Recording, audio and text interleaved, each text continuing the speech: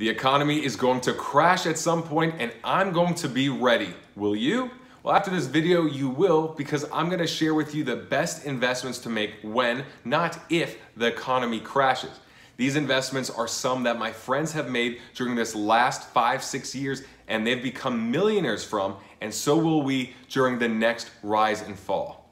Welcome to the Millennials Guide to Money, where you learn how to dominate your finances and own your life. So let's imagine the market has just crashed. Your spouse has lost his or her job. Your income has been slashed by 25%. What do? Well, you start getting rid of anything and everything that is excessive. You get rid of the memberships you're not using, the subscriptions. You stop buying nice clothes and jewelry. Vacation plans go out the window. Maybe you get rid of your nice car and you still get a basic car. You have a big house. Maybe you sell the house or you're forced out and you have to rent an apartment. Bottom line is we still need some basic things, but it won't be as fancy. There won't be room in the budget for gourmet $5 cupcakes, but we might still want cupcakes from the grocery store that cost $3 for a 6-pack. Coffee, will we go to Starbucks every day for $5 or $6 for our latte? Well, that's almost $200 a month. No, we'll probably just buy Starbucks coffee or Folgers and make it at home. That makes a lot more sense. So there are basics that we'll need, but we get rid of the luxuries first. Personally, I think stores like Ross, TJ Maxx, Marshalls, they will do well because they are based on value, based on getting nicer clothes, but for far less. Nordstrom Rack might do okay, but regular Nordstrom, I don't think will. All these stores at the mall that are premium will do bad. People are going to be looking for, how can I stretch the dollar the most? Whole Foods, I could see Whole Foods doing poorly while Trader Joe's and Walmart grocery doing well. A lot more people will go saying, hey, I only have $100 on groceries. What's the most I can get? Well, at Trader Joe's, you can get a lot more, and at Walmart, you can get a lot more than you could at Whole Foods. Companies like that are always worth looking into. Think of ramen noodles as well. People order or eat ramen noodles in college because it's so affordable. Well, maybe they'll do the same when the economy's bad. But when it comes to investing, I'm not a big fan of investing in companies because I just don't know too much about it. Real estate is the best thing for me. Real estate is something that the prices have gone insanely up and people are just over leveraging themselves left and right.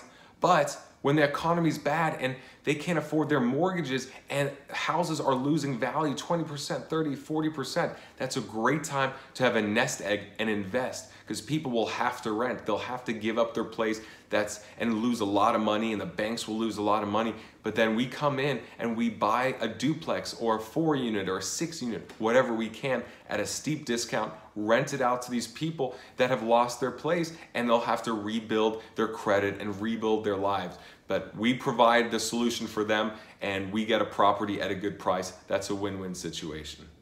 Another great investment is education. And this goes throughout any economy, because whatever we learn, whatever skill set, whatever knowledge we get, we can always take with us no matter how good or how bad the economy is. It's something that will stay with us for the rest of our life, and it has exponential growth. Because if you learn something now and apply it, then it could produce income that will just grow and grow and grow, and then you learn more and you grow more. So education, and I don't mean school, I don't mean going to college, I just mean online certificates, learning a new language, things that will actually become valuable skill sets to generating more value in the world, generating more income whenever, either now or when the economy gets better.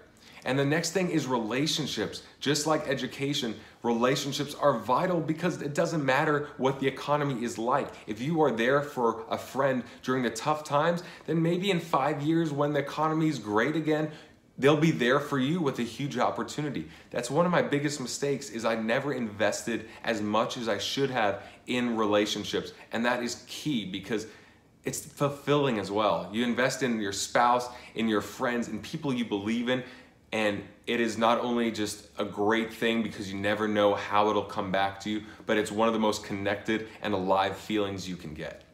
So personally, if you ask me, what will you do when the economy crashes? I will tell you this: I will focus on buying a multifamily property in Florida, 6 units, 8 units, as big as I can get as much passive income from that as possible. always continue my education, which will never stop until the day I die. I always listen to audiobooks, podcasts, read books, things like that, and strengthen my relationships. And that will continue to go, because 5 years, 10 years, 20 years from now, a good relationship that's being cultivated with quality people will be not only fulfilling, but pay itself off 100-fold. Thanks for watching the Millennials Guide to Money. I'm Brad. Subscribe and let me know what you think. See you next time.